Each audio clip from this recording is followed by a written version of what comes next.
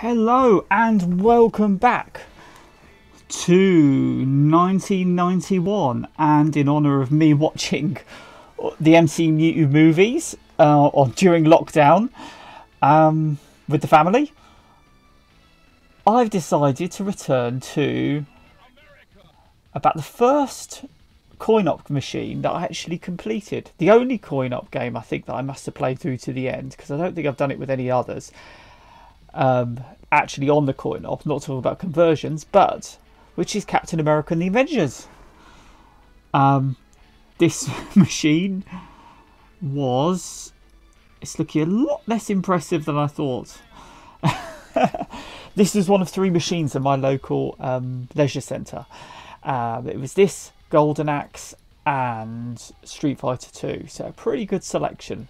And I remember coming out of swimming and probably spending more time on the arcade machines than actually exercising, which says a lot about me back as a teenager, and probably explains why I was a bit of a chubster back then. Right. So, nice little demo screen here. I mean, fairly bland looking. It's just showing that for your 4 playable characters. This was a 4-player game. I'm not sure if the machine I saw, though, was only built for 2 players. So maybe they were there were variations of them. So, nice little introduction to the characters, and that laugh. I remember that laugh sound effect.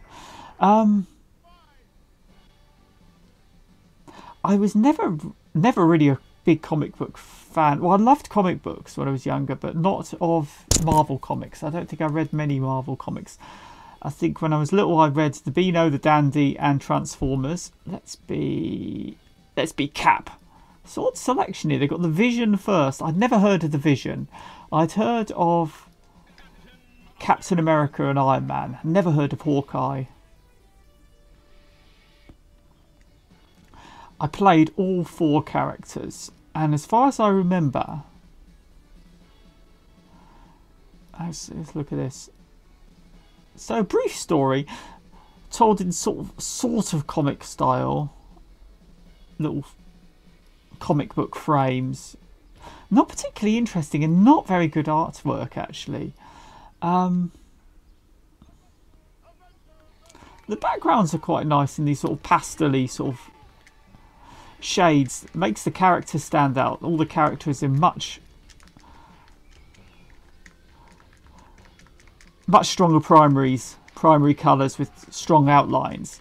So actually, I kind of like that part of the design. 1991, art-wise though, in terms of, the graphics look a little bit more primitive, especially the sprites, the character sprites, a lot more primitive than some of the games I'm kind of been used to at this stage. And 91, what were we playing back then? Arabian Fights. Cadillacs and Dinosaurs, was that later? Aliens vs Predator. Yeah, the Capcom.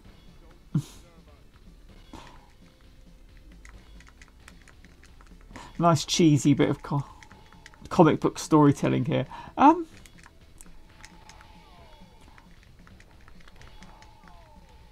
It's kind of frustrating, this. You've really got to get the patterns down right.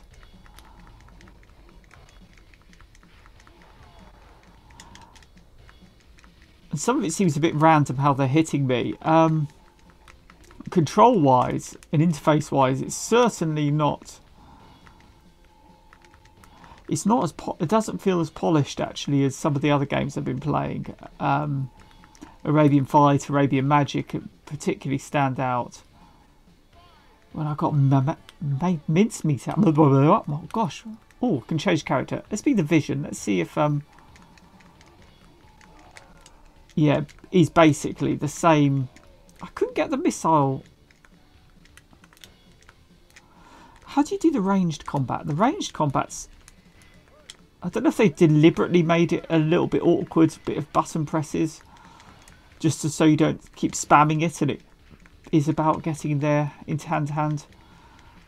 Nice bit of platforming elements going on here.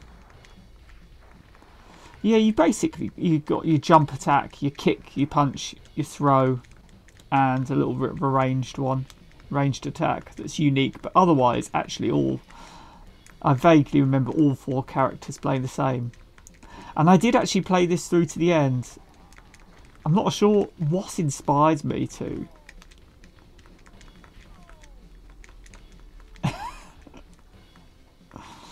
Probably because it was better than any video game I had at home at this time. I was rocking an Atari 520 ST, so...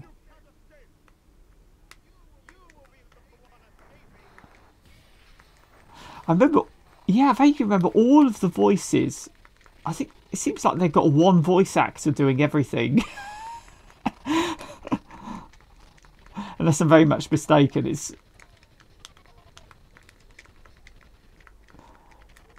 Anyway, I was not familiar with any of these characters. So I had no real sort of investment in this as a character-driven game, but...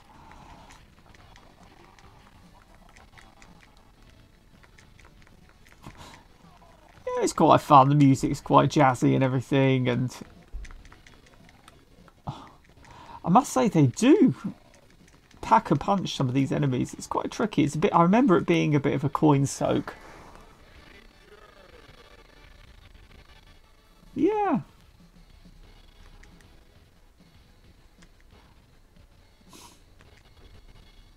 Reminds me of, there was an Avengers or Captain America cartoon series on TV around this time. I don't know how old it was. I remember it being very primitive animation. I think it was deliberately in a comic book style, i.e.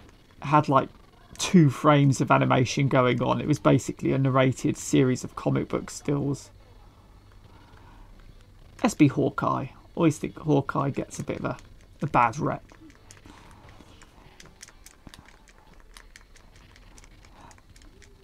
I think of all the characters actually in the new Marvel movies,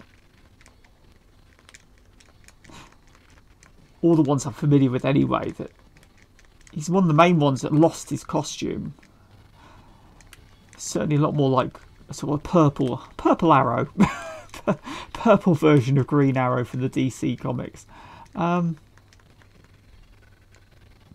I quite like his character in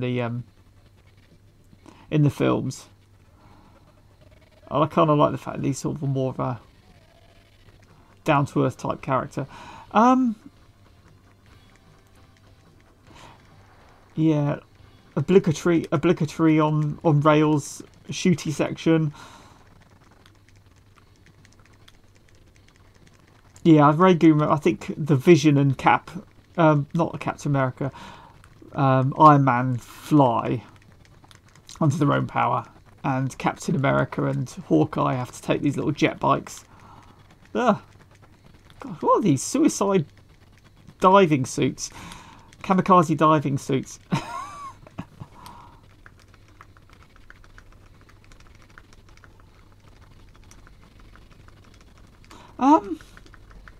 Yeah, this is about the second time I've given this a go, actually, with the emulator, and I remember being vaguely disappointed the first time I played it. Playing it now, actually, it's not that bad, actually. It's better than some of the other games I've been playing. It's got a lot of character and personality, I think. It's inspiring me to... it's inspiring me to play through it as a story. It makes a difference to playing as a playable character that have a little bit more personality than something a bit more stock. Artwork isn't bad, actually. They're definitely a bit primitive. They've got these awful, very heavy black outlines to the characters. Oh, this is interesting, actually. Nice bit of variety with the enemies, at least. They've got some good characters going on here, and they kind of stand out, and they're kind of memorable. I do wonder if the artwork is kind of primitive, because often one of the problems these games had at this era, the developers would spend so much money on obtaining the license that let's be Iron Man, go on. Yeah, see, Iron Man's flying around here. That they wouldn't be left with much money to pay artists or developers to do the game, but no, so they've got the designs down, and the animation. The animation's good for all the sort of the crudity of the actual drawings. It got some nice poses with the character. Yeah, give this one a go, actually, I think. I know this one got a lot of got conversions on most of the consoles. I think I had a look at the Mega Drive version of this as well, and it's actually a fairly faithful adaptation, though the artwork's even a step down from this.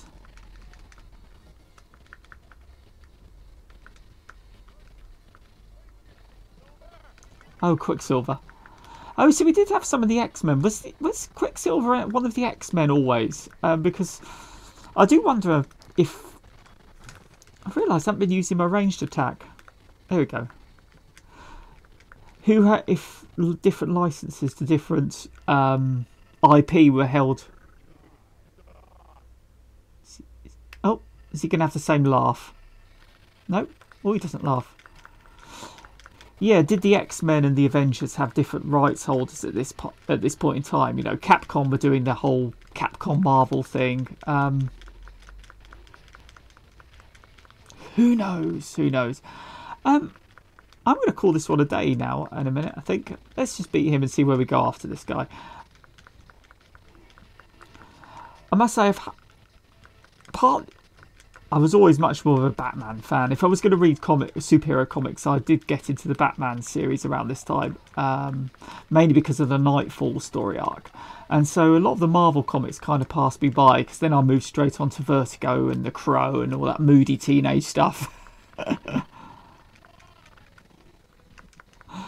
But yeah, I must say, having watched the MCU movies, they do, and the X-Men movies, I do prefer the Marvel stable of characters much more than the DC ones in some way.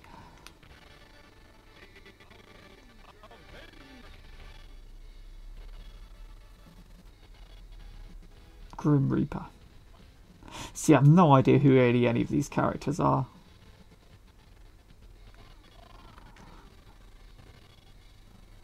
Challenge in the bottom of the sea. Yeah, okay, nice little mix of settings, reusing the same enemies, but it goes on quite a whizzy little pace. Actually, I haven't felt myself getting bored with this game. I think the pacing of it is actually quite notably good. The levels are pretty short, but they're actually slightly more challenging than some of the other games I've played, design-wise. You've got a good sort of mix of enemies on screen at once, some of which use ranged attacks and melee fighters. And so there's a good sort of amount of crowd control and tactics going on, which just sort of keep you interested. And it's not sort of like Growl I was playing the other day, which was just waves and waves and waves and waves of the same 3 or 4 enemies. This one actually, it has a small selections of these enemies that are a little bit challenging, and then interspaced with bosses. And I suppose that's actually one of the interesting things, the good things about comic book Submariner. Is he like your Aquaman or something? I don't know. Yeah, why has he got fire underwater? Anyway, I must say Growl's bosses and enemies are pretty uninspired, but you've got this sort of ready-made roster of quite interesting bosses, so it's good that they've based the design of this game around these sort of various miscellaneous bad guys. So I'm presuming it'll. I'll get through this in a minute. So I'll have another sort of mini boss in a not far off. Here we go. So here we go, and you've also. It's not sort of completely out of theme to have your characters fighting these huge robots or war machines and things. So it's definitely something that's got going for it in this game has in terms of yeah, just enemy variety, which is, I think it's really essential because it's one of the things that's been kind of putting me off some of the other games. Okay, I'll leave it with destroying the robot octopus. Oh, we're still not out of the level. See, that's what I mean. It's quite interesting. Just the variety of stuff on here. Really got that just one more go, carry on playing incentive to it. It's quite an exciting little game. I can see actually now why I stuck with this. Okay.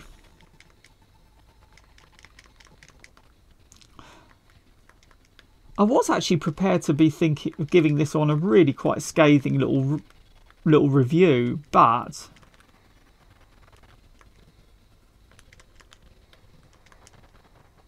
you know what? I like this. Okay. I'm going to call it a day here. Well, at least for this one. Let's move on to something else. See you later.